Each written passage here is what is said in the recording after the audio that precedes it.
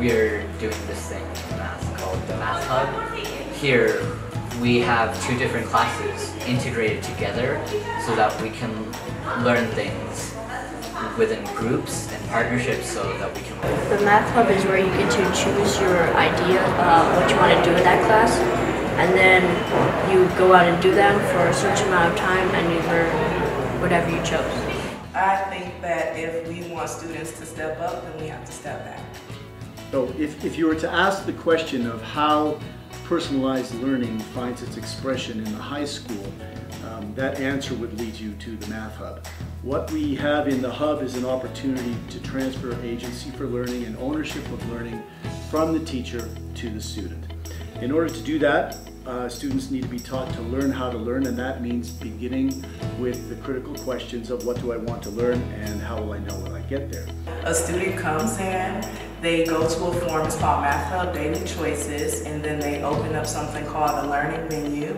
So on the Learning Menu there are a minimum of 10 choices, again, where students can pick if they want to be introduced to a topic, if they want to investigate it, if they want to just practice a skill, if they want to extend their learning by going deeper, doing further investigation.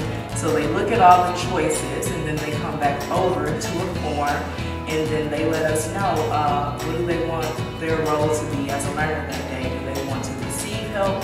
Do they want to give help to others? Do they want to do neither and just do their own thing? And then they select up to 3 choices because some students work faster than others. What we typically do is 2 30-minute sessions where a student does one activity for 30 minutes and then we'll transition and they'll do another activity for another 30 minutes. So that is the Hub experience in a nutshell. I like that I can learn 3 different things well, not at a time, but like I can focus on 3 different things for some time. Like stuff that could be my weak point or stuff that I'm good at and I want to go further.